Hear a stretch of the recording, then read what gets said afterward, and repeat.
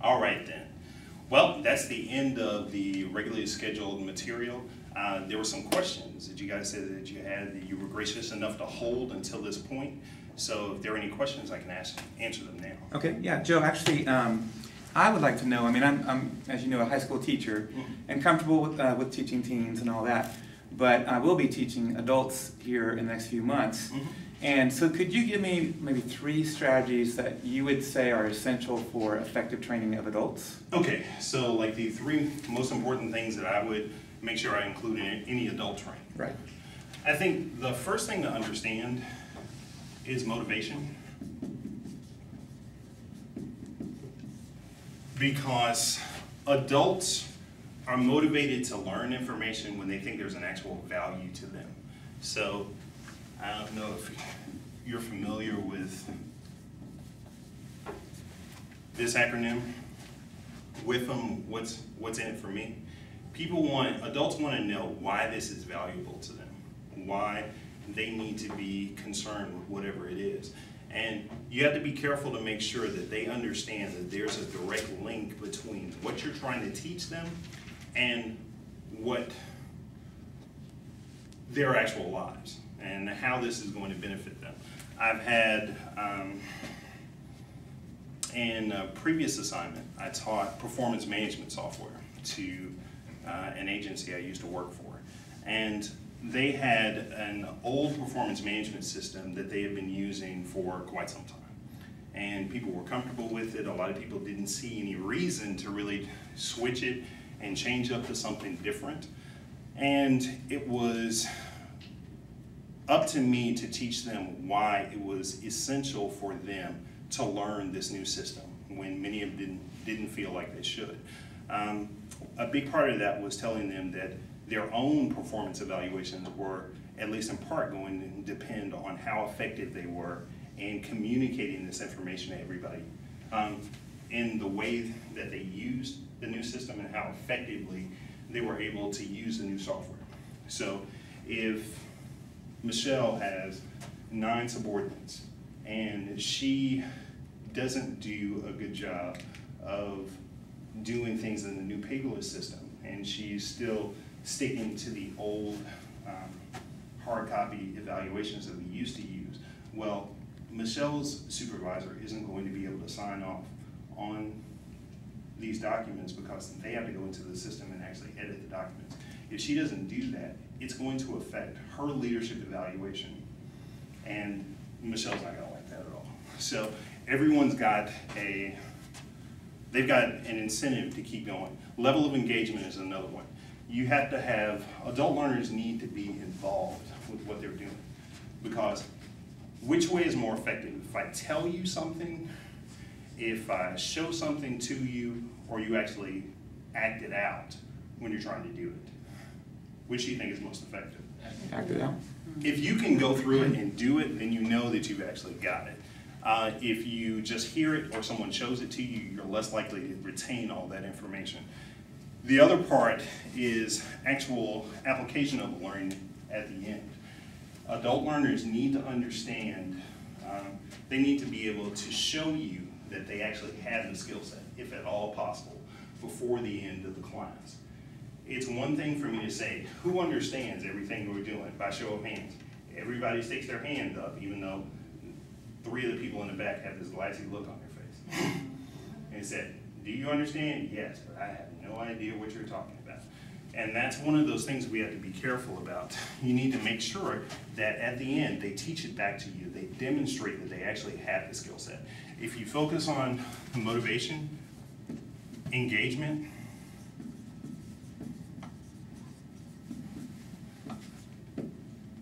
and demonstration,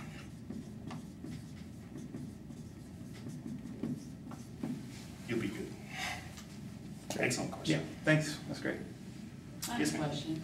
So what might instruction or risk-taking look like in an adult learning environment? It's important to make sure that you keep people engaged. And we talked about that here, making sure that people understand not only why they're doing, but level of interest doesn't stay constant during the course of a class. You can start them out at a high point, and you need to make sure, because there's a natural wane. At a certain point, you have to pick it back up, and then they'll wane. And you have to make sure that you keep things high enough so that everybody is engaged in the class, because you've got a bunch of different people doing a bunch of different things. You know, Melinda may be very interested in what I have to say, while Burrell may not be interested at all in what I have to say. I went through this class 6 months ago. I don't understand why my boss has me here. I could be playing golf. You know, I could be picking my toenails. I could be doing anything other than being here right now, because I have no interest in this class. And if Burrell starts checking out, it's really easy for that to spread through a class and for you to lose your group. One of the things that I've done before is when you've talked to people and you start to look out of the room and see glassy looks, you do little things to try to shock people, like I sing. And you could have, you're talking about facilitation, and all of a sudden,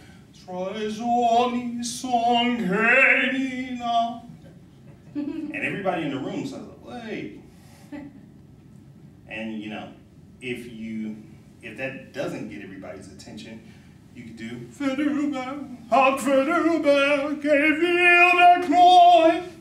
so it said, do I have to go to Latin? I tried Italian and German.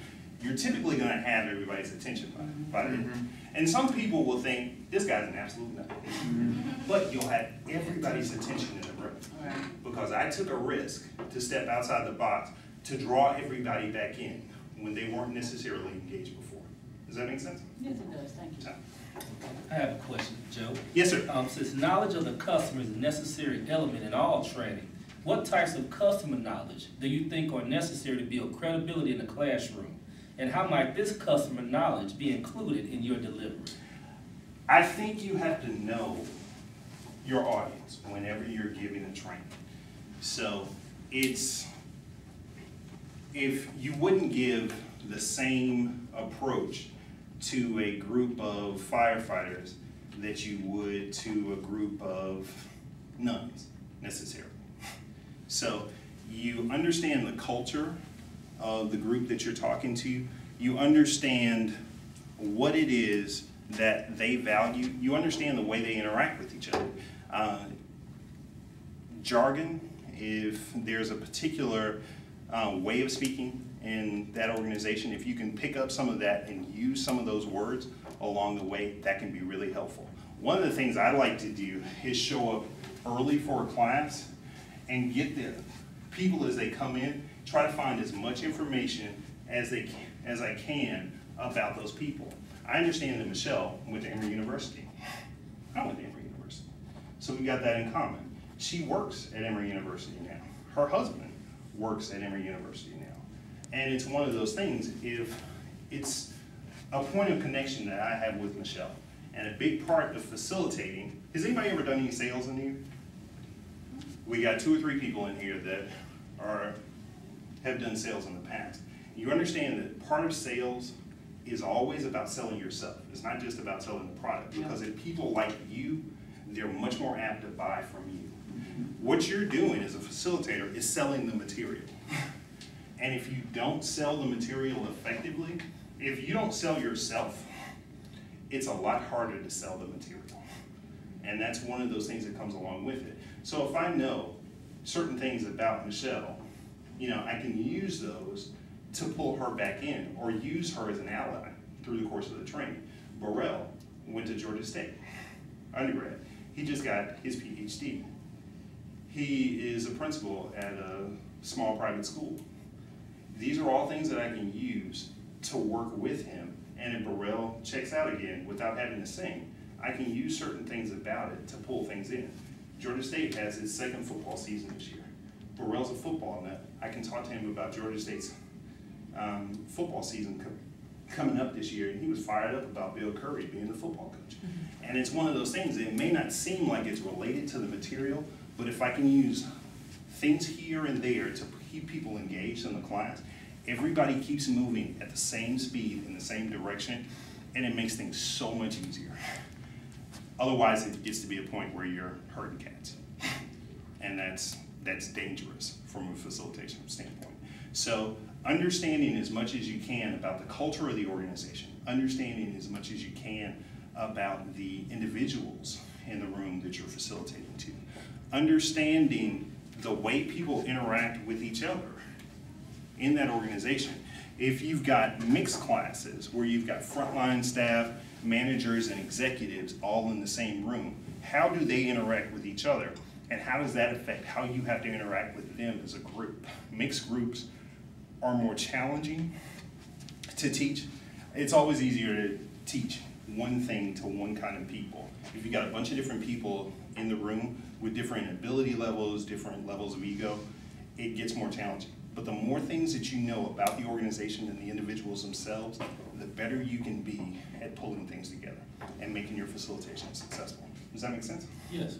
Excellent. Any other questions? All right. Thank you. You guys have been a great group. I appreciate you. Thank you.